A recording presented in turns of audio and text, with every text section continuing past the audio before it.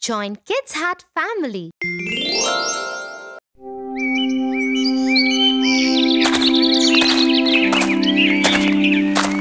Tia, did you know Jack pushed Henry today while playing? Poor Henry didn't say a word, but later someone pushed Jack and he hurt himself. Jack got very upset and said sorry to Henry because he felt he did him wrong. Well, it's good that Jack realized his mistake when the same happened to him. What goes around comes around. What do you mean by that, Tia? Well, I will tell you a story of the Cave Princess. The Cave Princess. Once upon a time, there lived a cruel duo of a mother and a daughter. They had a maid named Catherine who was treated terribly. They made her do unnecessary work and tired her. Catherine, come here and put the shoes on my feet. Look at your ragged clothes. Oops, now you can't wear them anymore. You pile of gunk. Come here and clean this.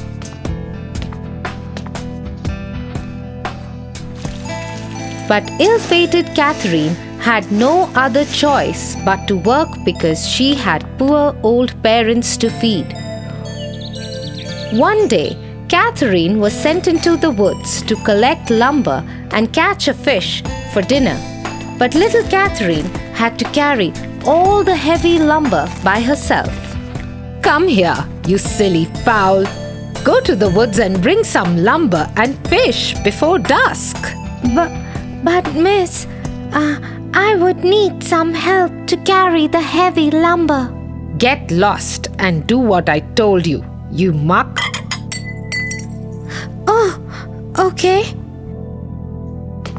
She packed herself some leftover loaf of bread and went into the woods. Oh God, please help me find a way. How will I carry all the lumber on my back? I am so tired of walking already.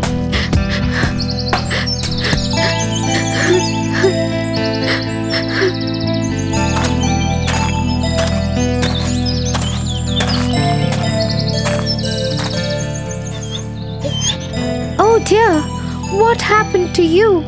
Who did this to you?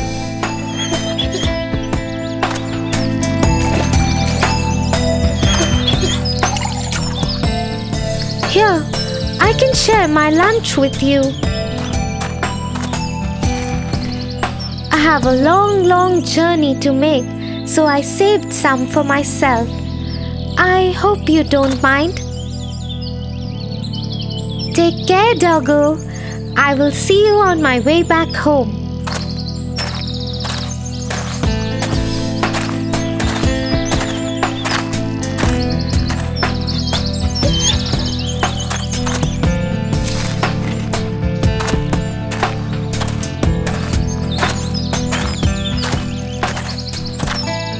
Oh, poor dog. Have this too. I will find myself something to eat. You need this more than I do. And so she feeds the dog with all that she had. She still had a long journey to make. Poor Catherine had no other option but to go on in the scorching heat of the sun. As she moved ahead, she saw a flash of white light where the dog was. It turned into a handsome young prince on a beautiful black horse. Catherine got startled and started running. I didn't do anything. Please don't harm me. I just fed a starving dog. Oh, please stop. I won't harm you. You are so beautiful and kind. You just turned the spell backwards. The witch of the dark cave cast a spell on me. She turned me into a dog. I have been in the woods for 25 years of my life, living the life of a dog. But how did I turn back the spell? I just fed a poor dog. The witch gave me a spell that I won't turn back into a prince until and unless a person with a kind heart and generous intentions feeds me food and gives me love. There is only a family of 2 women that live in the woods. They have always been inhuman to me. They threw food at me and kicked me when I didn't eat. But you fed me with kindness and generosity and love. Oh, I am sorry about whatever happened to you, sir. Those women must be evil at heart. But anyways, you must forgive them. God is always watching out for the kind. Indeed they are. What are you doing in this awful heat? I am going to collect some lumber and fish for my missus. Do you live in that old cottage? Yes, sir. I work for them. Oh, girl, you work for the brutal women. Never mind. Do you want to see something unbelievable? Come, climb the horse.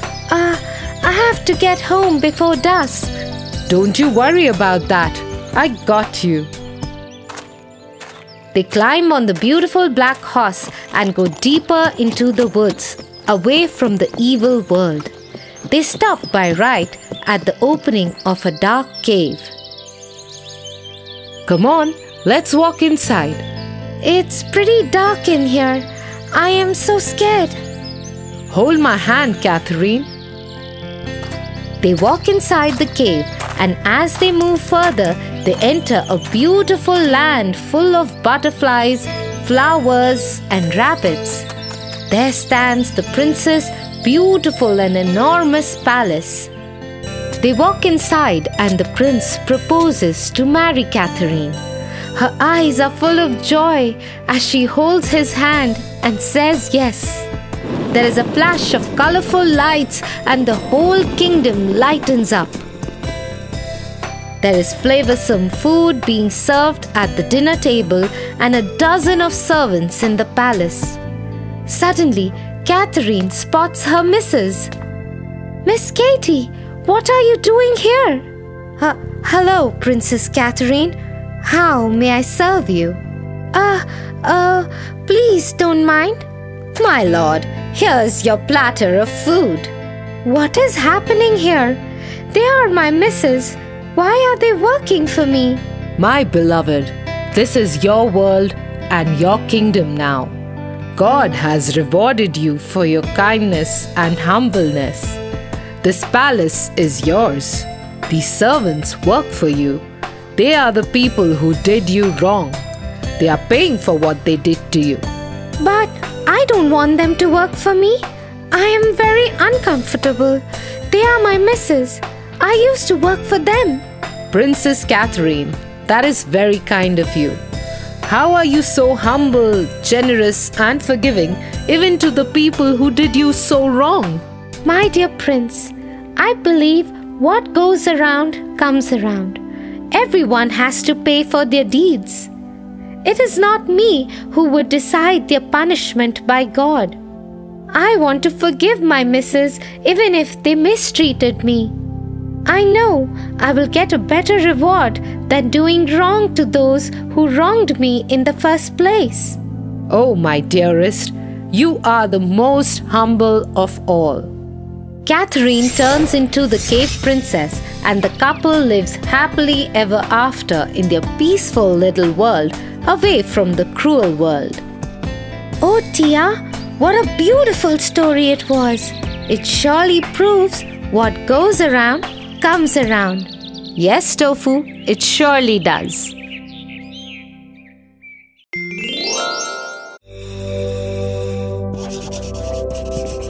Tia, I got a school project to make, but the teacher challenged us to use only the materials available in nature to build the project model. Well, that's very good.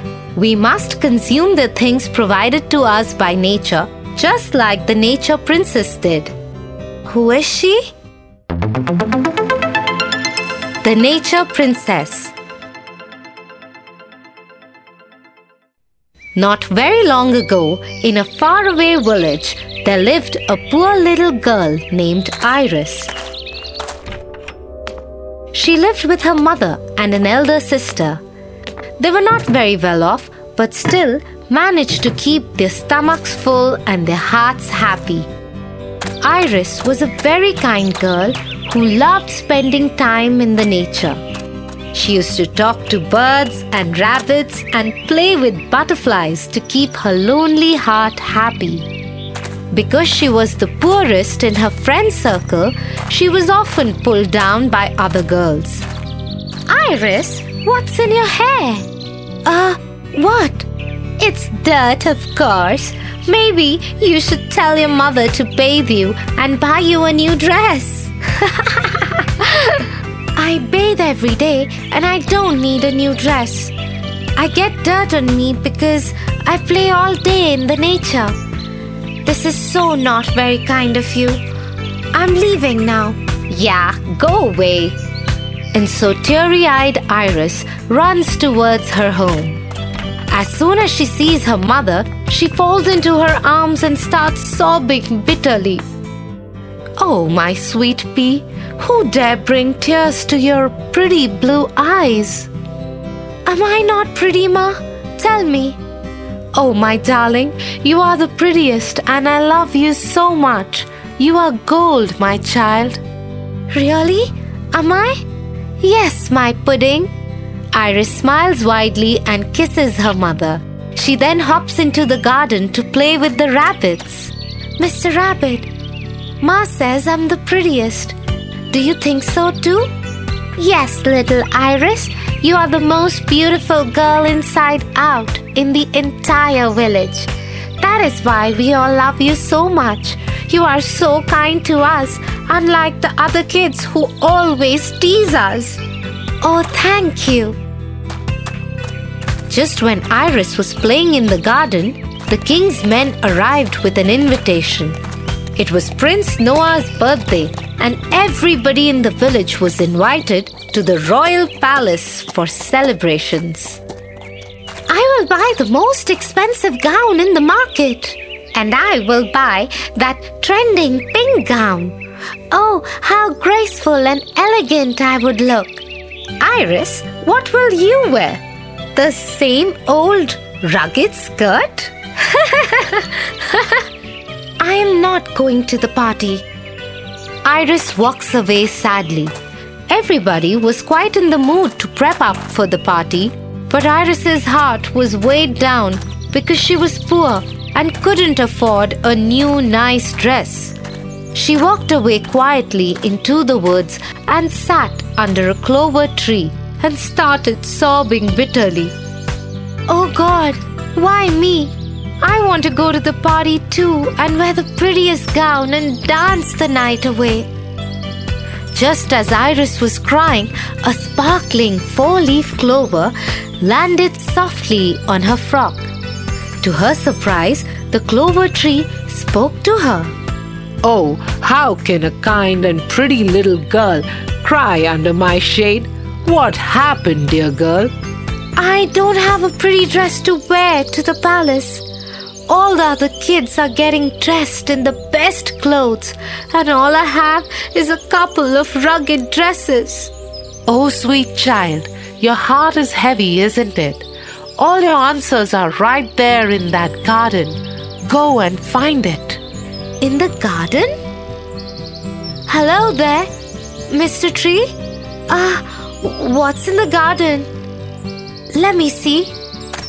Iris walks up to the garden and all her animal friends gather around her and sing a merry song. Little Iris, we want to help you since you have always been so kind to us. Take some of my fur for your dress. And you can take few of my feathers too. You healed my broken wings once. And you can take us with you. We will sit on your gown and flutter merrily. we'll shed some petals for your gown. Oh, thank you, everybody. You all are so kind to me.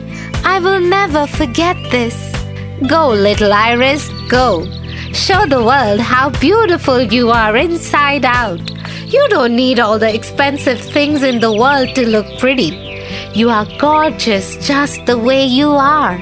You have been so kind to us and we love you.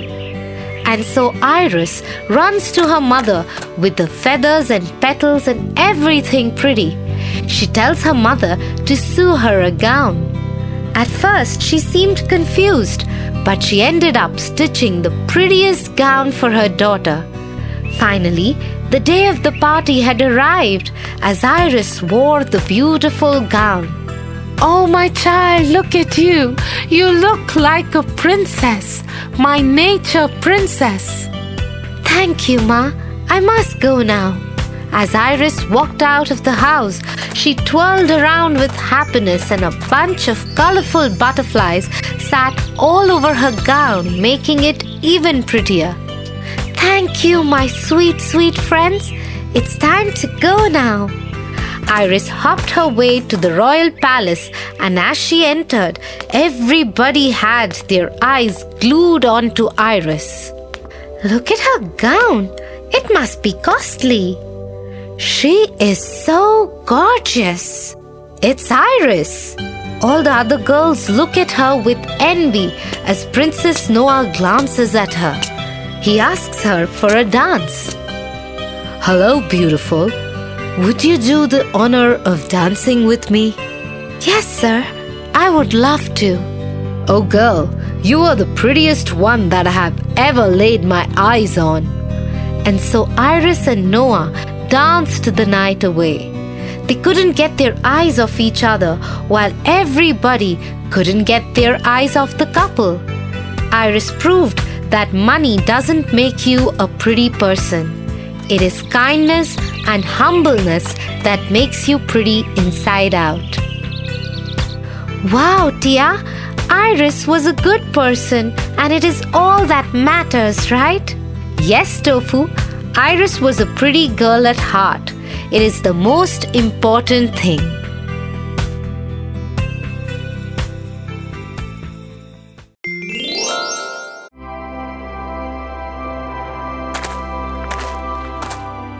Ha ha! Look at Jake! He is as tall as a giraffe.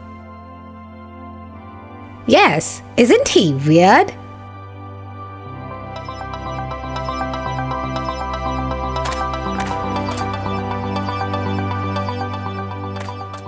You guys were very rude to Jake. He was crying. You shouldn't have been mean to him.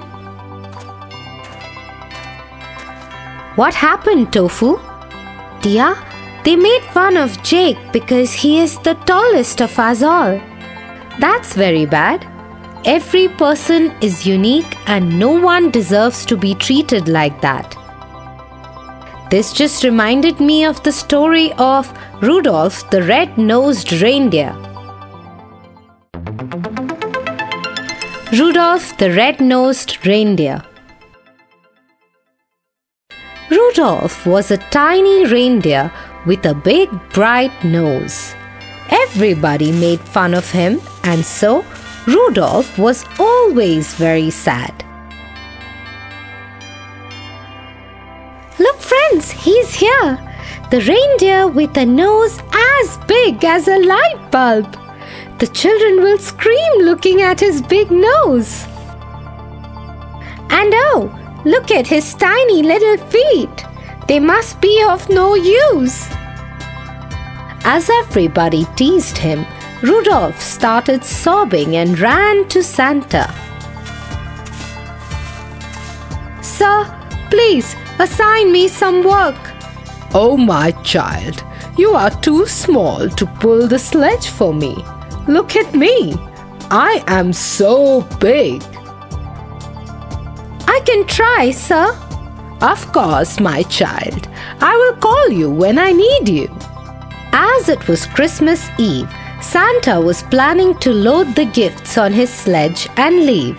Suddenly, a huge snowstorm hit and the sky turned completely dark. Oh no! How will I deliver gifts to the children? They must be waiting for me in so much excitement. What do I do now?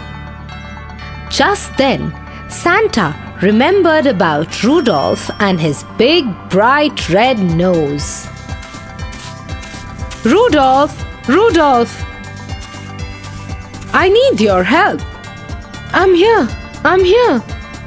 The brave little Rudolph and other reindeers took Santa through the thick, dark fog as Rudolph's big bright nose was shining like a light. Together as a team, they helped Santa deliver the gifts. Ho, ho, ho! I am so proud of you all, especially you, Rudolph. You proved yourself today, Rudolph.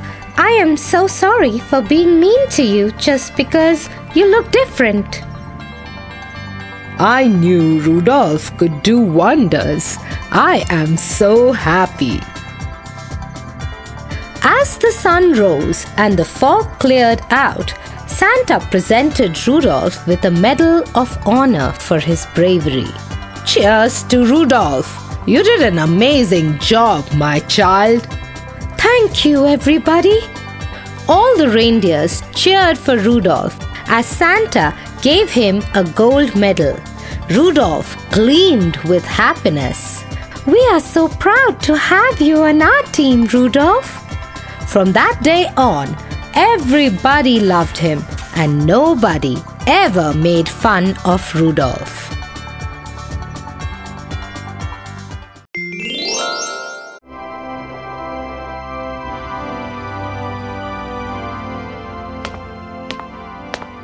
Tofu, what are you looking for? Tia, I am the shortest kid in my class. All my friends are so tall. And look, I have got such dark hair. I don't like my hair. And my nose is so small too. Oh no, Tofu. You look perfectly fine. I hope I do. Of course you do. You don't have to worry. Let's go. We are getting late for school.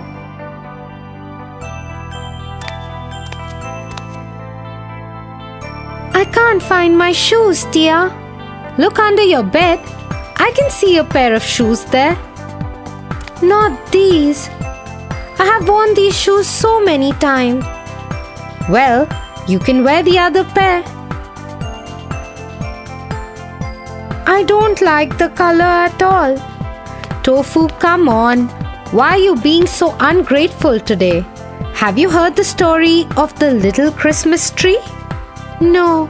Tell me the story, please. Tell me, Tia, please. The Little Christmas Tree. This story is about a young Christmas tree that wanted to grow up soon. The little tree never liked it when someone reminded it about its size. It didn't take its ferns too. And so, every day, the little tree used to complain about the way it looked. Who has such brown little ferns? I want to grow up so big and green and mushy one day. You look fine. Stop being so ungrateful every day. Oh no! Look! The woodcutters are here to take us. It's Christmas already? I hope they cut me this time so that I can be decorated.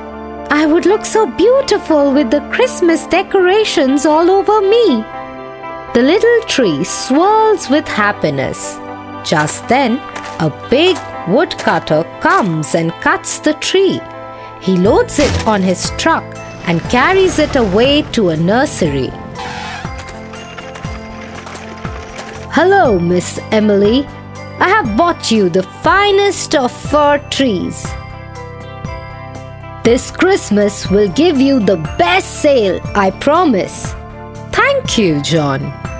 Oh, look at this little tree. It is so cute. Indeed, it is. Hello, can we see some fir trees? Yes, these are some of the finest trees. I just got them loaded 5 minutes ago. Oh, that's great. We'll take the big one. Mama, can I have the little tree, please? Of course, my dear. We will get the little tree too. And the family took both the trees home. They cut off the brown edges of the trees, watered it, and decorated it with lights, candies, colored jingle bells, and lots of gifts. Oh Lord, I look so gorgeous. I look the prettiest now. The little tree was so happy after being decorated. It swayed with happiness as the little kids played around it on Christmas Eve. The next day, both trees were carried to the attic as they were of no use now. There, the trees were kept in the dark and were lonely. I was in the forest, unhappy that I was so short and nobody would decorate me on Christmas. When someone finally decorated me, I felt so happy and confident. And look at me now. I am of no use. They abandoned me. My dear friend, we must always be grateful for what we have in life. We must always be happy and appreciate the little things in life. You are right. I learned my lesson. Oh, I can hear some people outside the attic. I think they are here to take us away. Oh Lord, no, save us. Just then, the door of the attic opens and two men carry both the trees into a yard and burn them off. That's how the life of the little tree ends. It longed for more things in life and was always ungrateful until one fine day it died unhappy. Wow, Tia, that was an inspiring story. Indeed, Tofu. Now you know why we must always be grateful for the little things that we have in this life? Yes, I do know now. Thank you, Tia.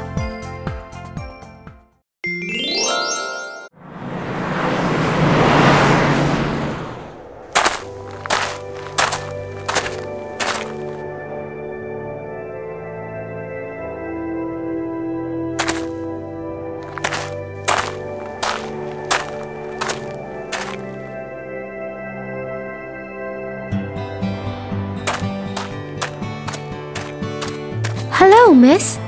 Let me help you.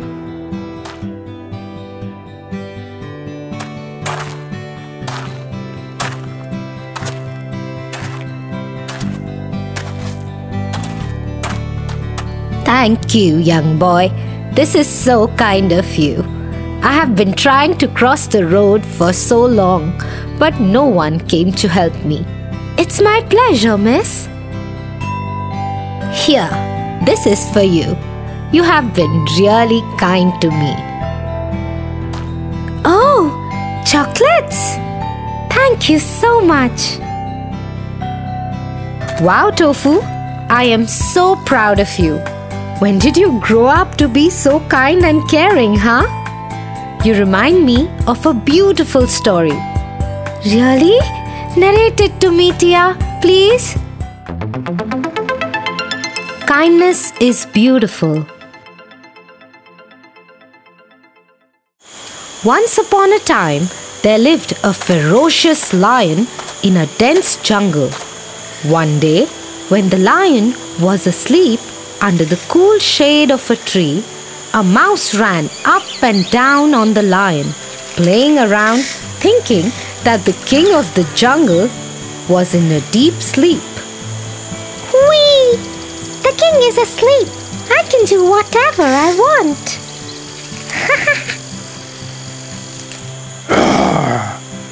Come here, you little guy. I will eat you up. Oh no! Please leave me, sir. I promise I will help you one day for your kindness. Ha ha ha! You are too tiny to be of any help to me. There you go. The mouse squeals with horror and runs away. One day, the mouse was pacing up and down looking for food when he heard the lion crying for help. Help me! Somebody please help me! These cruel humans are here to take me away. Oh, sir, I found you. Just be patient. I am here to help you. The mouse swiftly nibbles the net off and sets the lion free. The lion bounces in the jungle with happiness. From that day, the lion and the mouse become best friends. Thank you, my dear friend. I am sorry for grabbing you the other day. You have been very kind to me. I told you, sir. I will repay you for your kindness one day. It is said, when you show kindness to others, there comes a day when you reap the rewards for it later.